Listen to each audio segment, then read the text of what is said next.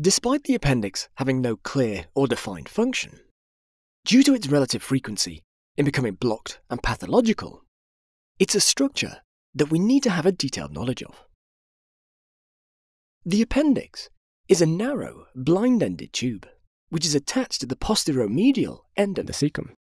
The appendix itself is derived from the embryological midgut and appears during the 5th month of gestation.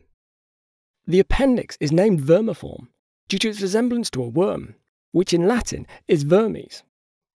It does vary in length between individuals and measures between 2 cm to 20 cm, so it can get surprisingly long.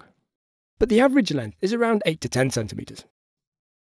Typically, the base of the appendix is located at the point of the cecum where the longitudinal tenei coli converge. And by remembering this, it gives us an easy way to find the appendix if we're struggling to locate it during surgery. The layers of the appendix are similar to those of the large intestine, with the outer serosal layer covering 2 layers of the muscularis propria, an outer fully circumferential longitudinal muscle layer, followed by an inner circumferential layer. Continuing inward, the 2 innermost layers are the submucosa and the mucosal layers.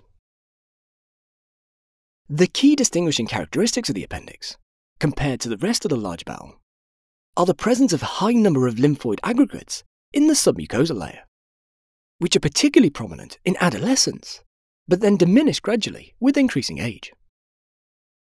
In terms of the nerve supply to the appendix, it's innervated by both sympathetic and parasympathetic branches of the autonomic nervous system, which, in keeping with the midgut embryological origin of the appendix, are carried by the ileocolic branch of the superior mesenteric plexus. The importance of this nerve distribution and the fact that the sympathetic afferent nerve fibers of the appendix arise at the T10 level of the spinal cord explains why patients with early appendicitis experience an initial visceral pain around the central abdomen, which is described as a dull ache, before then becoming localized to the right iliac fossa. The arterial supply to the appendix is via the appendicular artery, and here we can see it branching off the ileocolic artery,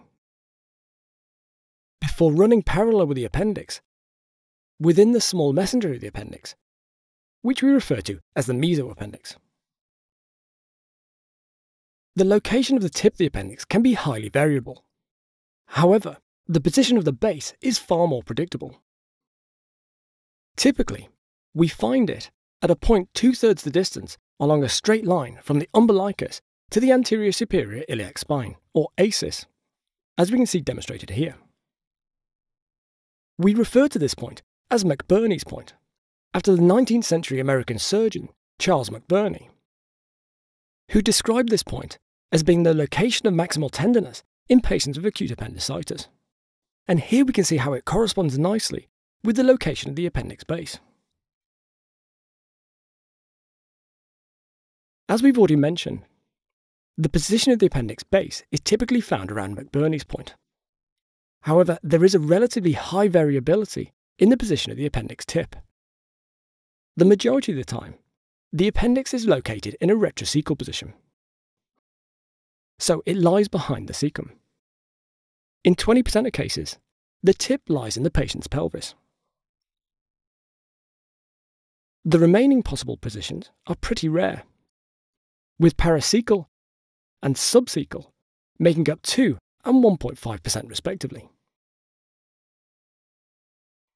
and pre-ileal and post-ileal making up 1 and 0.5%. But why do we actually care where the tip lies? Well, the reason we care is that the location and the type of symptoms and signs that the patient experiences is often dependent on where the position of this tip lies.